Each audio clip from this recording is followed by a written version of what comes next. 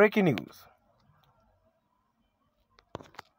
Welcome to today's headlines.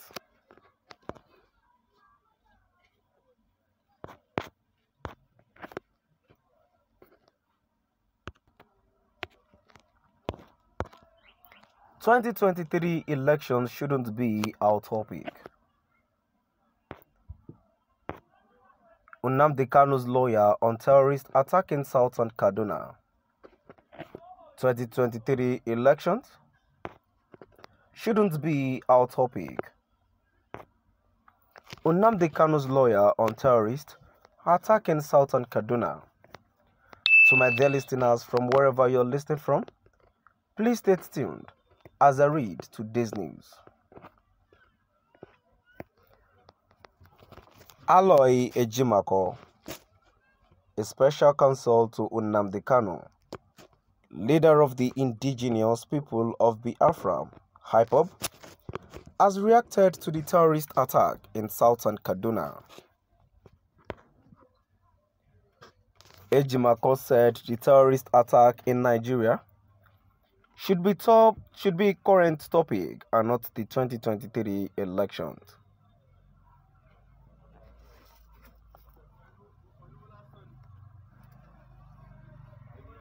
He stated this while sharing a report of a terrorist attack in southern Kaduna with a helicopter on his Twitter handle.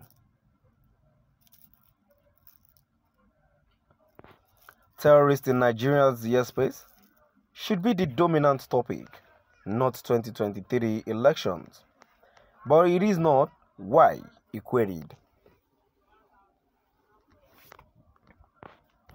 Daily Post gathered that the assailants will invaded the Ungwan Gamo, Dogonoman, Ungwan Sakila and Maikori communities, allegedly with helicopters, also burned several houses.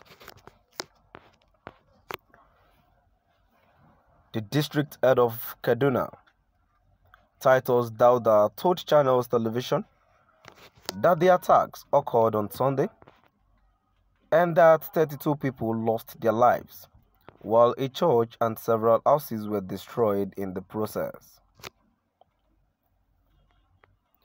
Dauda added that the bandits, in their large numbers, first attacked Dogonoma in the early hours of Sunday morning and killed several people, mostly men, before proceeding to Ungwan Gamo and Maikori villages, where they also killed people and burnt their houses. Aloy Ejimako, a special counsel to Nnamdi Kanu, leader of the indigenous people of Biafra, IPOB, has reacted to the terrorist attack in southern Kaduna. Ejimako said the terrorist attack in Nigeria should be the current topic and not the 2023 elections. He stated this while sharing a report of terrorist attack in southern Kaduna with a helicopter on his Twitter handle. Terrorists in Nigerians' airspace should be the dominant topic, not 2023 elections. But it is not. Why? He queried. Daily Post.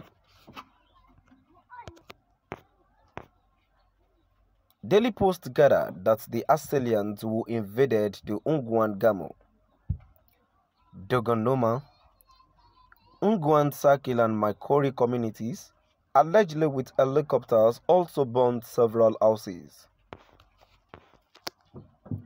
The district head of Kufena, Titus Dauda, told Channels Television that the attacks occurred on Sunday and that 32 people lost their lives, while a church and several houses were destroyed in the process. Dauda added that the bandits, in their large numbers, first attacked Dogon Noma in the early hours of Sunday morning and killed several people, mostly men, before proceeding to Ungwan, Gamo, and Maikori villages, where they also killed people and burnt down houses. Aloy Jimako, a special counsel to Nnamdi Kanu, leader of the indigenous people of Biafra, IPOB has reacted to the terrorist attack in southern Kaduna. Ejimako said the terrorist attack in Nigeria should be the current topic and not the 2023 elections. He stated this while sharing a report of terrorist attack in southern Kaduna with a helicopter on his Twitter handle. Terrorists in Nigerian airspace should be the dominant topic, not 2023 elections.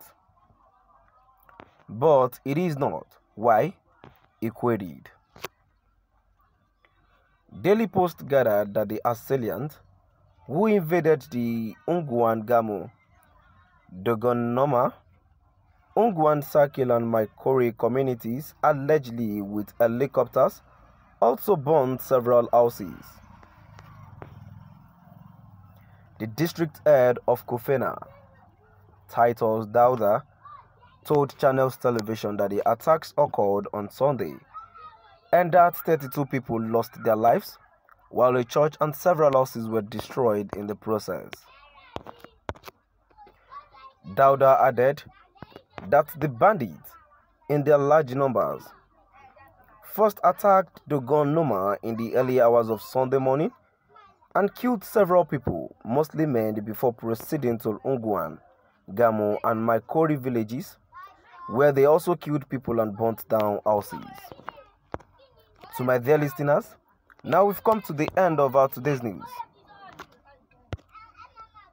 Please do drop by at the comment section and let's know what your view is all about. Thank you for listening.